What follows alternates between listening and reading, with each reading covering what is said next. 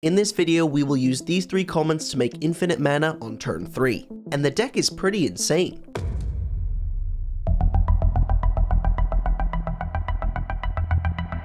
This combo abuses the persist mechanic. When Putrid Goblin dies, it will come back with a -1/-1 counter. However, if we can cast a first day of class before the persist trigger resolves from the Putrid Goblin, then it comes back and gains a +1/+1 counter, meaning that we can persist the Goblin again.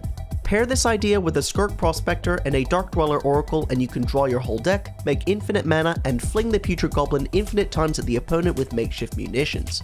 This is a new Goblins combo deck that just won a huge online Pauper tournament, so I had to try it out for this video.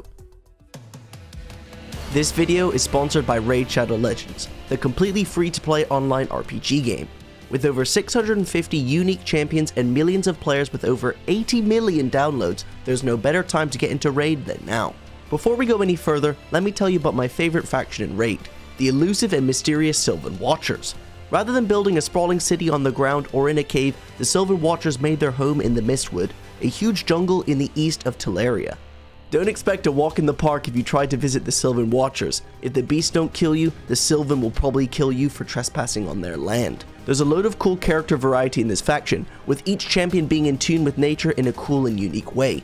Some have plants or mushrooms growing off them, while some are even literal trees. Here are a few of my favorites.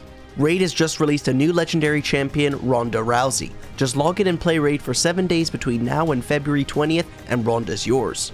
This is available for both new and old players right now. To all new Raid players, Raid's preparing something special for you. It's time for you to vote on your favorite starter champion. Download Raid Shadow Legends from the link below, copy your in-game player ID, and then go to championselect.plarium.com, simply enter in your player ID, and then vote for your chosen champion. That's all that there is to it. This vote runs from January 16th to February 10th, with all eligible entrants being into the opportunity to win an awesome in-game and real-life prizes. Only to new players from the US can win a prize.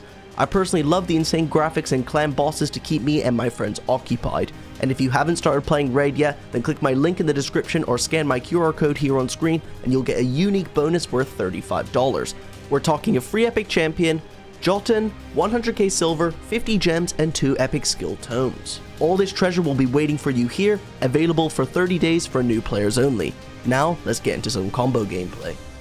To start off the first match of this video, we're on the play and we have an insane opening hand. We have a Skirk Prospector, a Putrid Goblin, and a Deadly Dispute to help us dig for our third combo piece. We start off the game with a tap land, and the opponent starts with a Plains and a Godpharaoh's Faithful. Now, like an absolute beast, this is the HarryMTG channel. We are the luckiest people on this earth. We rip first day of class off the top, meaning that we can now combo on turn 3. We pass back the turn, and the opponent plays a basic island and a modern age. This lets them loot as it's a saga, but they discard a Prismatic Strands, which is a big problem for us. The flashback ability on Prismatic Strands means they can tap the Godpharaoh's Faithful and flash it back. Now, it prevents all damage of a source's color of your choice, which in this case will be red, which will prevent my makeshift munitions from dealing damage. Despite this, we're still going to go for the combo, so I play Skirk Prospector, then I play my land, sacrifice the Putrid Goblin to make a red mana, and then we can first day of class in response to the persist trigger, meaning that when the Putrid Goblin comes back, it has a -1/-1 counter, but we override the persist because the first day of class removes that. This means that we can keep sacking the Putrid Goblin again and again and again, getting as much red mana as we like, and as we have Goblin Matron in our hand, we can play that and find the Dark Dweller Oracle, then we can make infinite mana with the Putrid Goblin, then sack the Putrid Goblin infinite times and draw our whole deck. Now, while this is easy in practice and with our words, on Magic Online, this is difficult because you can't assemble loops. You have to click through everything. So I spent 15 minutes, yes, I spent 15 minutes not only trying to navigate my opponent's Prismatic Strands, but also to the fact that this was a completely new combo to me and I had to work everything out. So what I ended up deciding to do is I cast as many creatures as possible, get the makeshift munitions into play, and either combo on the opponent's upkeep if I have to because I have the other first day of class in hand, or just attack them to death so that I don't ruin my chest clock, which you can see in the bottom left hand corner of the screen. On the opponent's turn, they just cast a cantrip and a creature. That's easy to beat when we're using the attack plan, as well as just have lethal with the makeshift munitions, so I first day of class attacking with everything and they concede. Going into boarding, they're a blue-white deck, which means that they're going to be exiling our creatures so we can't reanimate them, and they're going to have counterspells, so let's bring in the Duresses and the Pyroblasts. Going into game 2, come on, you know I'm a beast. That's right, we're going to have another turn 3 infinite mana combo. This game's just a bit too easy for me. The game starts off with both of us playing tap lands, and we find a Pyroblast off the top of the deck, which is what we need. Now we get to turn 2, and I play a little bit scared. I play the Skirt Prospector instead of the Putrid Goblin because I want to hold up Pyroblast for a blue spell. Then things get really suspicious. My opponent with 6 cards in hand and 3 mana just passes. So this screams a counterspell. I'm not going to play my cards into a counterspell, so let's just play our bounce land, get our value, and hold up Pyroblast again. Now, if you thought passing with 3 mana was suspicious, how about passing with 4 mana?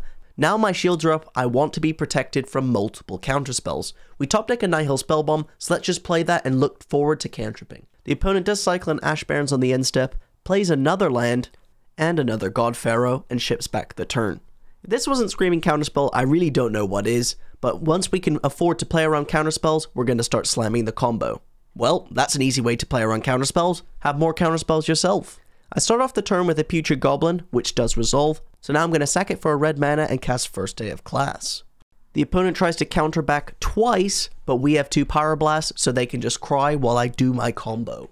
So what we're going to do here is make infinite mana, then use First Day of Class and Goblin Matron to cantrip for the Dark Dweller Oracle, and then we're going to draw infinite cards, and then find our makeshift munitions, sack for infinite mana, then sack my Putrid Goblin, use infinite mana at the face with the makeshift munitions. This was really close. Look at the bottom left, that's my chess clock. We got down super low, but we managed to get enough mana to ping the opponent's face and do this for lethal. Magic Online was lagging so badly, I almost lost to time. Moving on to the next round, we're on the draw and have to mulligan a clunky opening 7, but can keep a decent 6. Let's bottom the Unearth as we have no creatures in hand, and try and hope to draw a Deadly Dispute. Starting off the game, it's clear my opponent's on Affinity, and we just both play a turn 2 Inker Wellspring.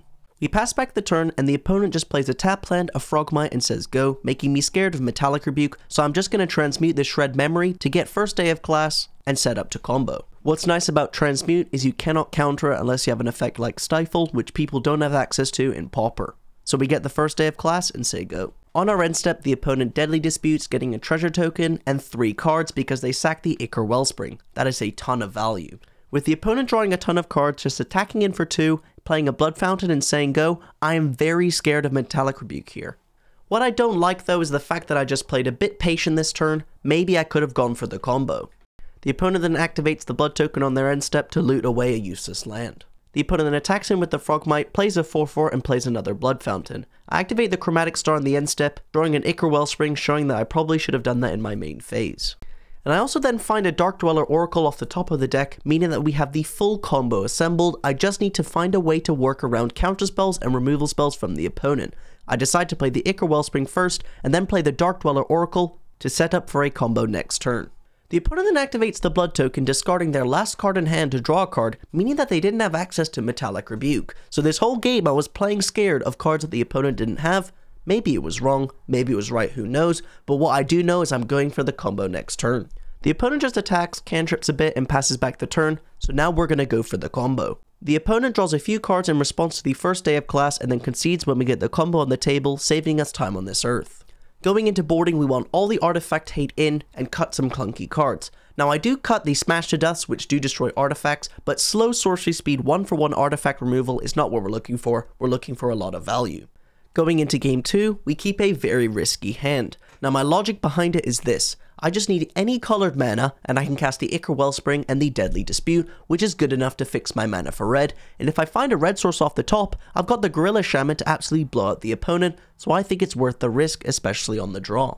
The opponent starts the game off with a tap land and ships back the turn, and like an absolute beast, we rip a red source off the top for our first draw step of the game, so let's play the Skirt Prospector and pass back the turn. The opponent just plays a tap land, passes back, so we Ichor Wellspring and attack, but they have the Galvanic Blast. But to make our life even better, the opponent plays a 1-drop and misses their 3rd land. So now we can Deadly Dispute the Ichor Wellspring and play a slower game and start Stone Raining them next turn.